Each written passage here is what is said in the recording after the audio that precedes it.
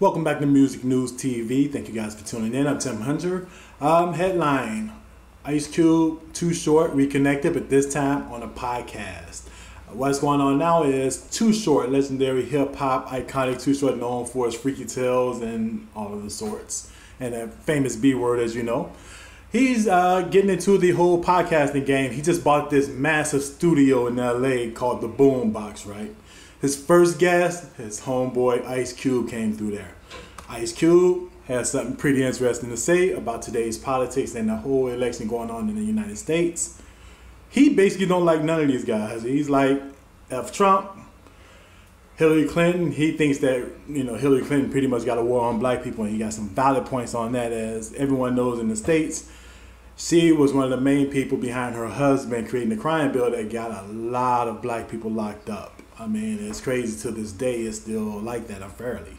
But nonetheless, Ice Cube basically says he wants Barry O for 4 more. Barry O, of course, is the hip-hop name for our president today, Barack Obama. Now, this is pretty interesting. I want you guys to consider this. A lot of people are saying that there is going to be no more presidents. And this is literally after Barack Obama. So there may be a whole change of guard going on in the United States. Just remember, you heard it here first. But basically, this is music news, so we want to get back to that. Getting back to Too Short and his massive studio and his podcast. He just made this massive deal himself. I don't know the dollar amount, but some say it's worth about maybe $40–50 million. He did it with Film on TV and the billionaire Alki David. You guys may remember him. He made some headlines a couple of months ago with the Soulja Boy deal for about $400 million. So, as you probably know, Too Short handled his business with that. So, we'll look for more to come. So, but check out, Too Short and his BoomBox podcast.